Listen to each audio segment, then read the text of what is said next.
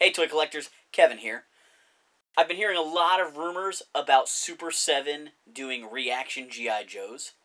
Today, they released a teaser image, and I want to know what you guys think about this. I like ReAction figures, and I love G.I. Joe, but I'm not totally sold on Joes with this form factor, because I always liked G.I. Joes being more posable than Kenner Star Wars figures.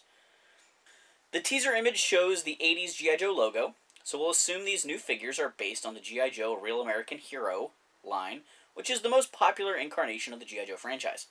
Hasbro's made these figures for 12 years, so there are a lot of characters that Super7 can pick from. The best-selling G.I. Joe characters are Duke, Cobra Commander, Snake Eyes, Destro, and Roadblock. You have other important characters like Scarlet, Storm Shadow, and Zartan, who are all pretty likely to be included. If this list goes on, you start thinking of characters like Lady Jane Flint, Major Blood. Oh, yeah, all the guys Hasbro has released as part of the Classified series.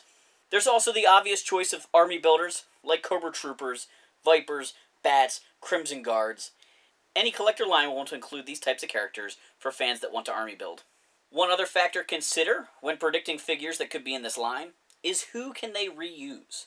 Super7, like any toy company, loves to reuse a mold.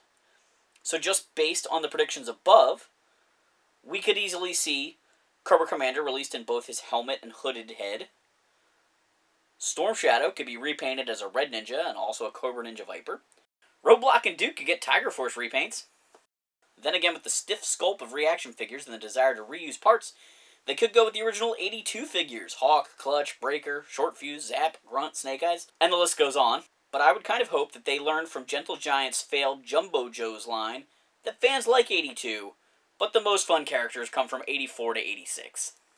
It'll be really interesting to see what Super7 releases. I wish them the best of luck with this.